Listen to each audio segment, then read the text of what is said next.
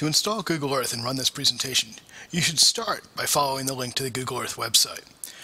On the Google Earth website, click the Download Google Earth button.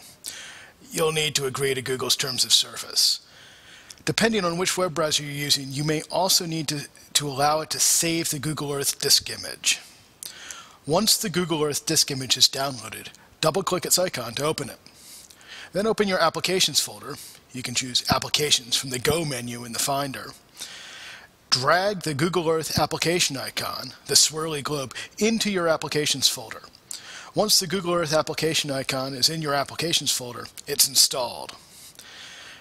Download the 6-day Ware presentation. It should show up in your Downloads folder as well. Double-click the 6-day Ware file to open the presentation. If this is the first time you've opened Google Earth, you'll get a warning from your computer about it being a downloaded file. Click Open to continue. Once Google Earth opens, you'll see a lot of information all at once. We're going to dial that back a notch.